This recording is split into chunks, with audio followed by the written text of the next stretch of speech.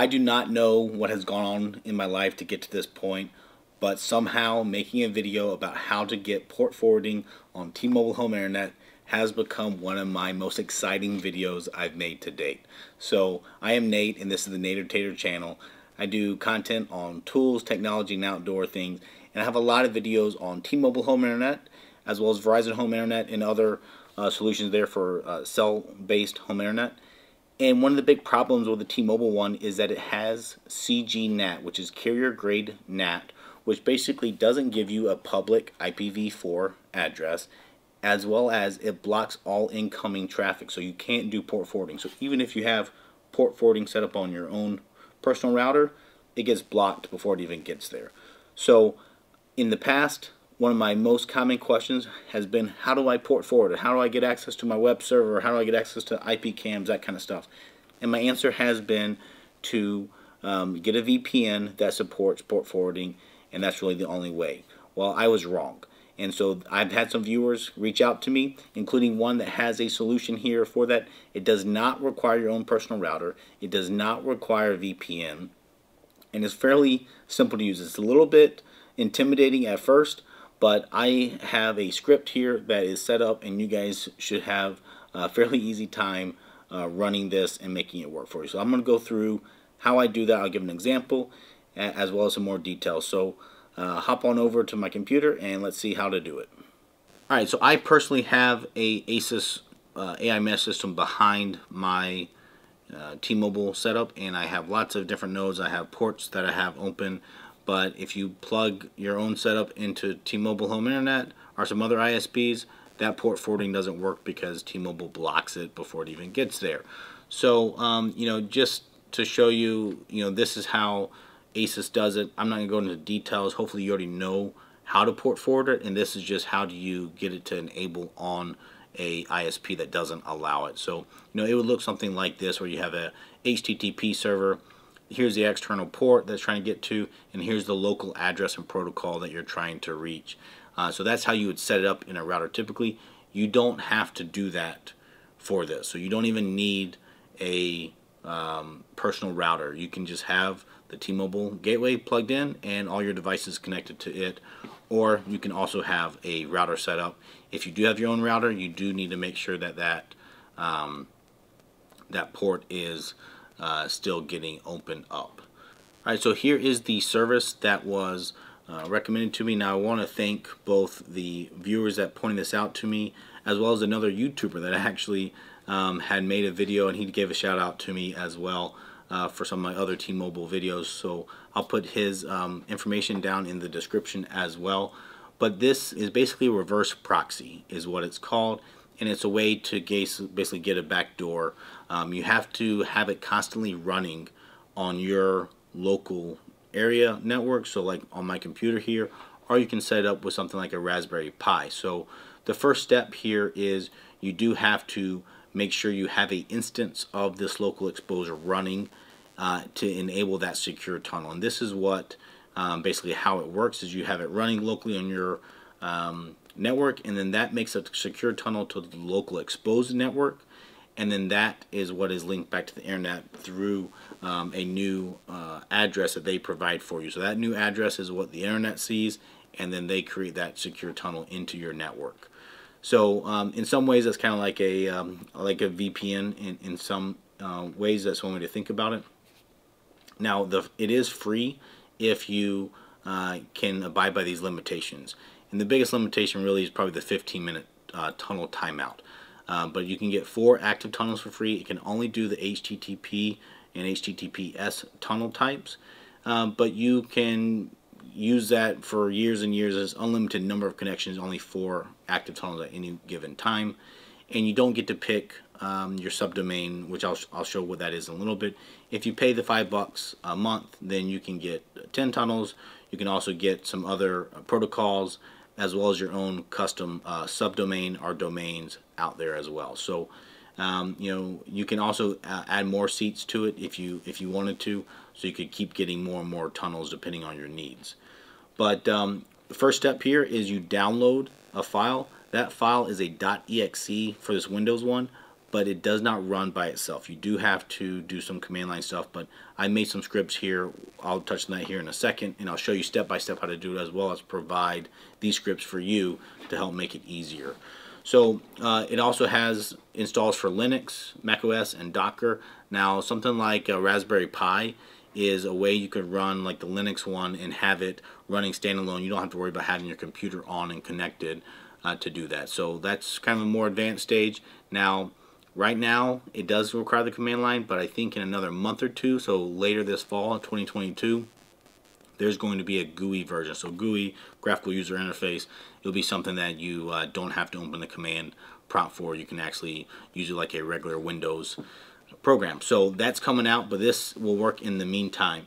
So I downloaded that, and that is this lockx.exe file, and I put it in a new folder that I created just on the C drive directory.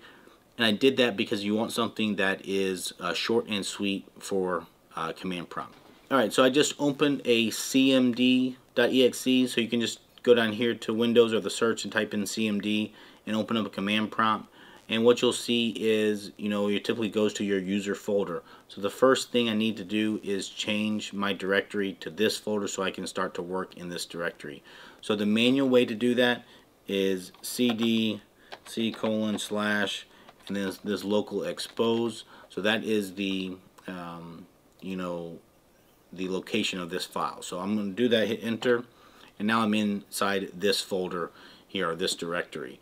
So I can now call this command. Now what I did is I cheated because I hate typing in command prompt, so I made a bat file. And a bat file is just a way to basically run a list of commands and have them saved so you can double click it and call them. So I have it saved here as this device2.bat. So if I double click this, it actually opened up a command prompt on my other window. Let me just drag it over here. Alright, and so it ran it, and now it's showing you here, this is the local expose basically program running, and that's why it looks a little bit different. So it shows me my tunnels that I have on this current instance, and it sees HTTP type, it's the US region.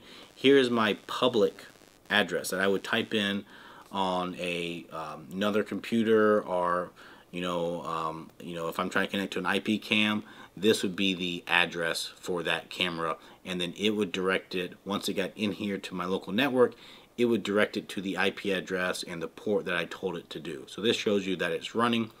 If I open up this bat2 to show you what I did, and again, I will have one of these files out there for you to download and modify. What you'll see is I called that CD and then call the directory that it's in. And then the other cheat I did was set the access token. So you have to have an access token from the dashboard here. If we go in here to local expose, so this is after I create an account, I signed in. Here's what I get when I sign in basically. And so you'll see here I have a access token. And so this access token is what is needed anytime I start up a instance, or at least the first instance that I have. I need to type this in. This is your password basically, so that someone doesn't get unauthorized access. And then I can regenerate this. Obviously after this video I'll make a new one so that you guys can't use my access token. So that is set, and just paste it in here. And then the next line is the specific command to open up a specific port that I want to a specific IP address. Now it might seem a little daunting and confusing, and I kind of agree with you, but that's where there is some good documentation. So if you hit the docs here, it will open up this guy here, and it has some really good information about what's supported, how to do it. It even has step-by-step tutorials for specific things. So if you open up a local web server, this is actually one of the cool features, is that you can actually open up a local web server. So on my Windows computer here, I can have a web server open up and share specific files or directories from my computer straight out to the internet without having to really do anything but set up this local expose stuff. So this goes step by step on how you would do that.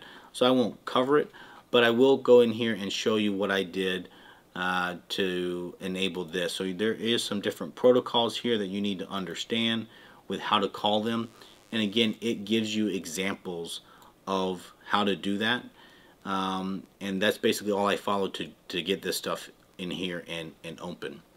Okay, and for those that don't know, a .bat file and even this configuration file, which I'll talk about in a second, this YAML, these are really just text files. So you can change the extension on them back and forth if you want easier access. For the .bat files, it's pretty easy to right click on them and it gives you the option to edit it. And if you do edit, it's going to open up automatically in Notepad. The configuration file, Windows doesn't at first recognize it as that, so you can't click edit. Mine it can because I already associated it with Notepad. Yours would say open with, and then you would have to select Notepad as the program you want to open up this configuration file with.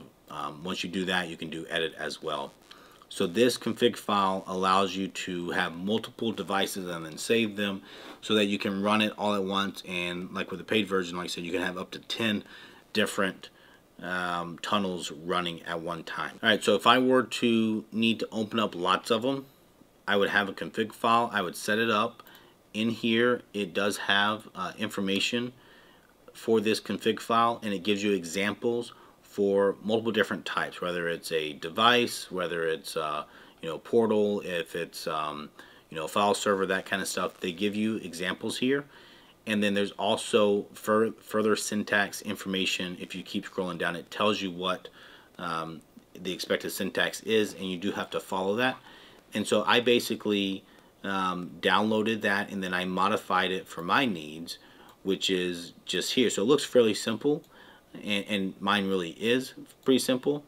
And then let's go in there and show you how you actually run that. So to run that, again, I could just call it, but since I'm lazy, I like to have a launch file. So I have a launch config file. I'm going to do edit here, and basically this command line is what you have to call to open up that config file. So I just save the .bat file. Again, I always make sure I'm changing to the local exposed directory.